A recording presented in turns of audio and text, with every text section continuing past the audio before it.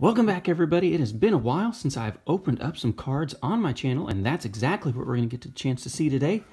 I know everyone's probably got those Bowman blasters and mega boxes coming in from Target from last week. These are ones I actually picked up at Walmart. You saw me find in a card search video a little bit over a week ago. So let's go ahead and jump into it. We'll probably just have time to open one of these blasters in this video, and then maybe I will post this second one tomorrow. So you saw me find these at my area Walmart, the same time that I found the Chronicles football, the same time I found the La Liga Mosaic soccer cards, and Score 2021 football, or yeah, 2021 football as well. And so these were the only two blasters they had. My first chance to open a blaster Bowman. I've been able to find some just regular packs, and obviously bought some hobby packs, but this will be my shot. Number one at a blaster box. I know you've probably seen lots of people open this on their channel, so I won't spend too much time talking about the product itself. Let's just go ahead and get right into it. We're going to have our 72 cards. We'll be looking for those green parallels. Let's go ahead and jump into it. The blasters were my jam last year, man. If you haven't been watching my channel for very long, just this right here. Last year I got really lucky and hit Jason Dominguez parallel out of 75 out of a blaster box, but we'll see if the luck will hold this year as well. So looks like we got a couple chrome cards there right in the middle. We'll go ahead and cycle those prospect cards coming up first. Corbin Carroll, who I'm really high on. Jordan Groshans, another shortstop prospect, as if Toronto doesn't have enough loaded infield prospects. Nolan Jones, the top position player for the Cleveland Indians. Christian Pache, who's been injured this year. Now we're getting into the rookies here. Keibert Ruiz and Luis Patino. Now he's with Tampa, obviously. Mike Trout, their veteran card there. And Luis Castillo and Cody Bellinger. So here we go. Awesome. Right off of the jump, we've got a hometown player here. Kansas City Royal Asa Lacy, futurist. They picked him in the most recent MLB draft out of Texas A&M. They didn't really expect him to fall to them, but they went ahead and picked him over Austin Martin. The Royals had a chance to take Austin Martin, but instead they went with Asa Lacy, and hopefully he can make some contributions in the rotation. Probably not this year, but maybe next year or the year after. We got Spencer Torkelson, the second Bowman Chrome card of his. I don't have his first Bowman, which was in draft last year. And then Cody Hose, I believe is how you pronounce that, but I could be wrong. So first pack, got an insert already. Asa Lacy of a hometown team, so we're off to a pretty good start. Let's go ahead and go to pack number two. I always like to cycle this to the end. Don't see any color in this one. Ryan Valade, I got a through-the-mail autograph from him. A couple, I think it was last year.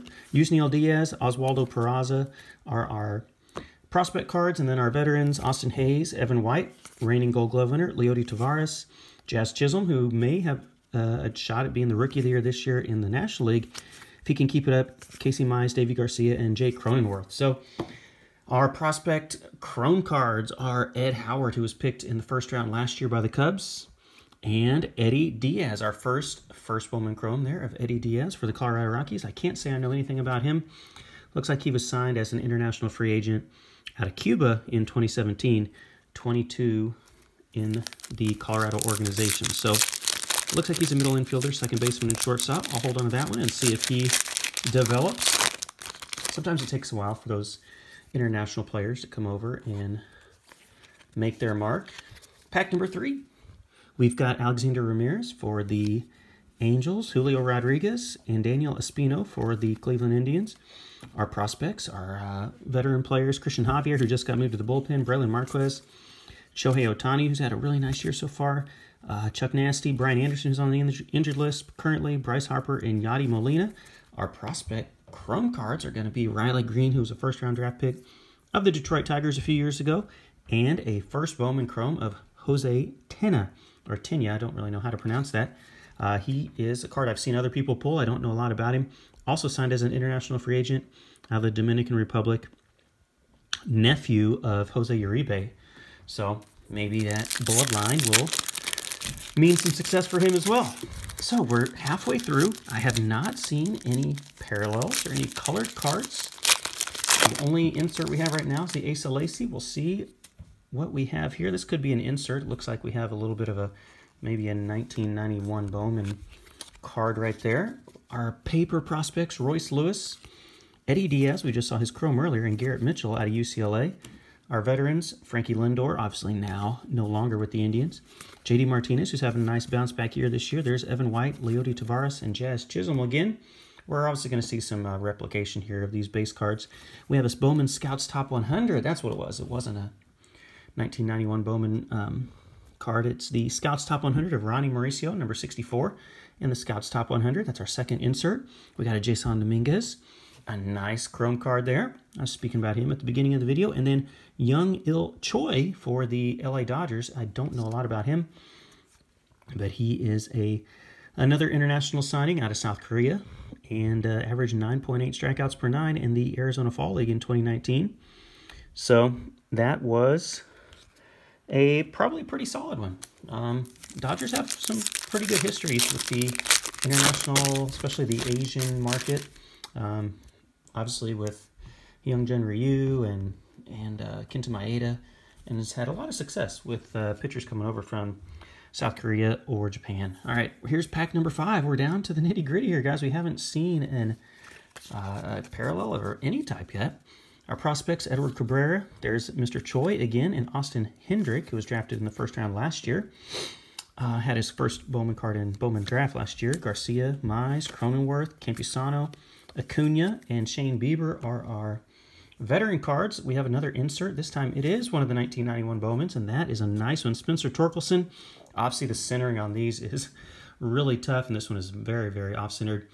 It doesn't take a magnifying glass to tell that this one is off-center left to right, but that's a pretty cool Spencer Torkelson. And then we got a Nick Lofton and a Miguel Amaya as our Bowman Chrome card. So this blaster box has yet to give us one of the top prospects. It has yet to give us a parallel card. Maybe we can make up for it in some last pack magic. Here we go. Let's see if we have any. We're just gonna cycle through this. I didn't see any color. Christian Yelich, Sean Murphy, Kyle Lewis, Max Scherzer, Chris Bryant, and Anthony Santander. Oh, one more, Bobby Dahlbeck as our kind of base cards there. We have a Forrest Whitley, who seems like he's always hurt and always on the cusp of becoming great, but never has quite been able to put it all together. And James Beard as our other Chrome card, Feliciano, and there's James Beard again, and finishing off with Braden Shoemake. So this first blaster box was a little bit of a bummer compared to probably what some of the others have been. We just hit our very, very basic, about as run-of-the-mill as you can get. We got one of the Futurist inserts, we got one of the Bowman 1991 inserts, off-centered, and we got one of the Bowman Scouts Top 100. No refractors, no colored parallels, no big name prospects. And so this first one is a little bit, leaves a little bit to be desired, but hey, they all can't be winners. So we're gonna go ahead and wrap this video up, and you'll have to check out tomorrow. I will post probably the second blaster box we have off camera, or just right here. We'll see if this second box can redeem for this first one, which is a little bit not what I was hoping for. All right, guys, have a good one out there.